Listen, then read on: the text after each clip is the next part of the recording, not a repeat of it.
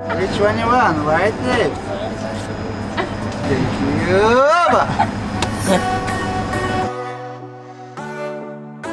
Good morning from our 80th country of Azerbaijan. We are currently standing on the balcony of our AirBnB. Ooh, that was loud. In Baku. If you missed our last video, we just arrived on an overnight train from Tbilisi, Georgia, and we only have 24 hours here to explore Baku. So we are going to make the most of it and leave now, starting with some lunch because it is 12 o'clock. Let's go.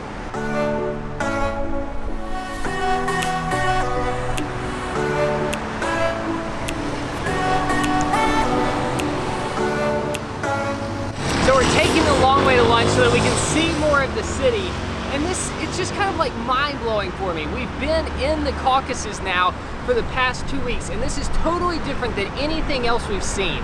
Like, there's hints of the Soviet past here, like you see some of like the old Soviet-looking buildings, but then there's all of these like super modern, just like huge glass buildings.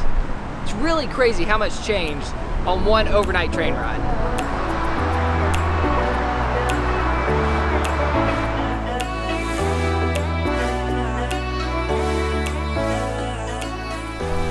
Made our way down to the waterfront. This is the Caspian Sea, and this city is just so cool so far. It reminds me of a combination of Istanbul and Dubai. I know that oil is a big deal here, so I think that's why they're able to make all these big, huge modern buildings, and you can actually smell it on the water right now. Like, instead of a salty sea breeze, it smells like oil. I'm sorry we're talking so much. I think we're just excited to be in this new city. And by the way, we're on like the main area of the city right now on the water, and we have no idea where all the people are.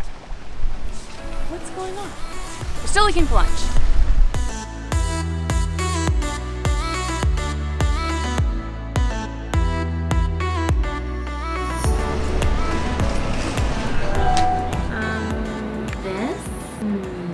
How do you say it?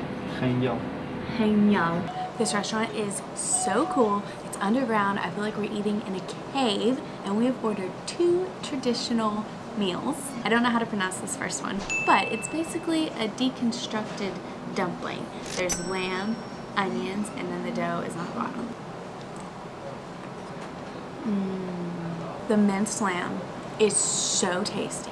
Like, my taste buds are doing a little dance right now, and the dough is just perfection.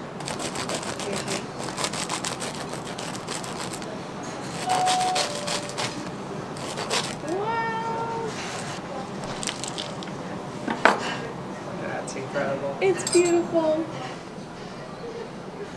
Thank you. This is called Shah Pilaf.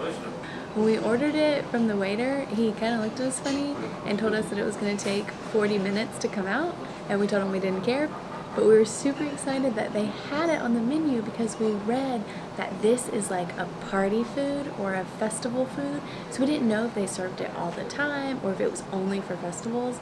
It is basically a rice pilaf surrounded with this bread called lavash, and he just cut it all open for us and made it look beautiful.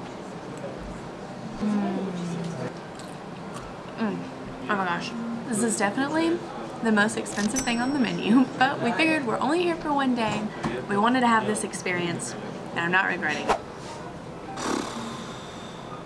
I feel guilty right now. We had no clue when we ordered this that this was enough food for at least 5 people. It doesn't even look like we have touched it, and we're both so full, and we're gonna try not to fall into food comas so we can continue exploring our one day here in Baku. Alright, our plans for the next couple hours are to walk around Fountain Square, which is like the main pedestrian area here in the city, and then after that we're gonna head to the Old City.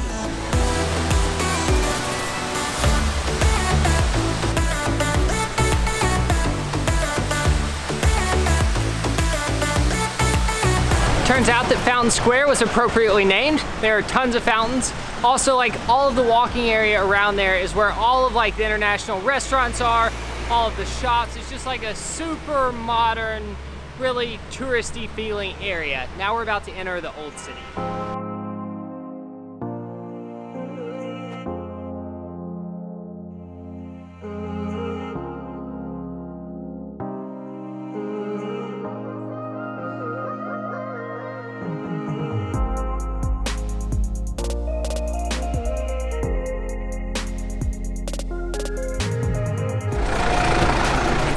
are so cute here.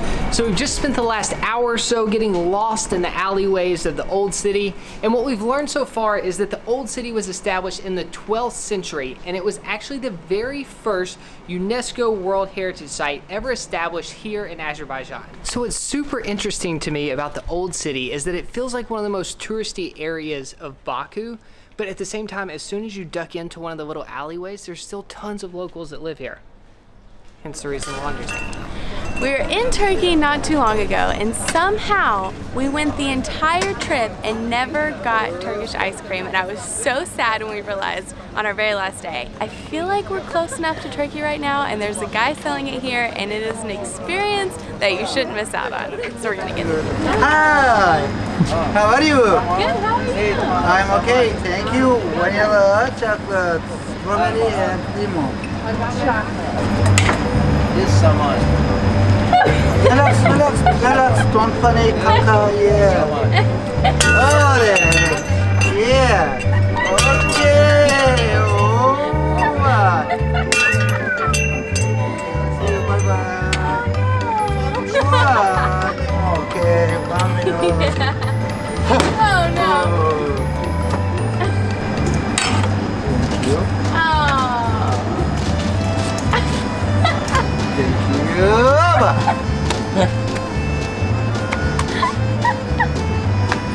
That's great.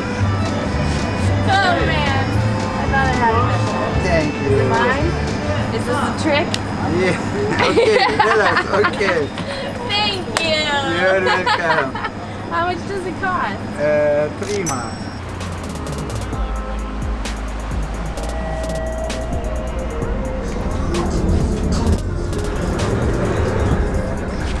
We just paid a whopping $1 to ride this funicular straight up the mountain to the top of the city, and it drops you off right in front of the 3 iconic buildings called the Flame Towers. To be completely honest, this is not at all where I thought we would end up when we got on the funicular.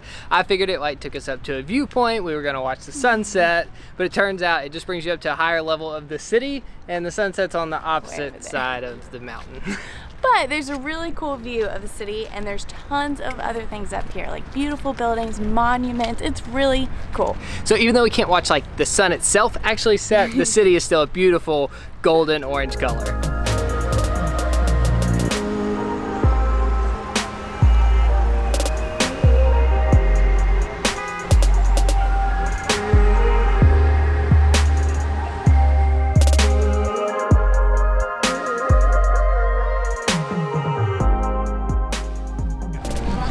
We are back down by the water where we started today's vlog, and all the people are here now. I think we were just the only crazy ones earlier out here during the heat of the day. That is a wrap for our time here in Azerbaijan. I feel like we only scratched the touristy surface of Baku. But with that said, it's been an incredible day. The city surprised me so much, and I would definitely love to spend more time here. But at the same time, I am super excited to fly to Kazakhstan tomorrow.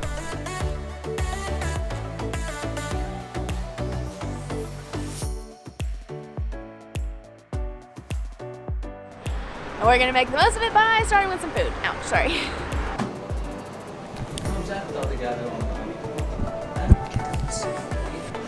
I think this might be a plum.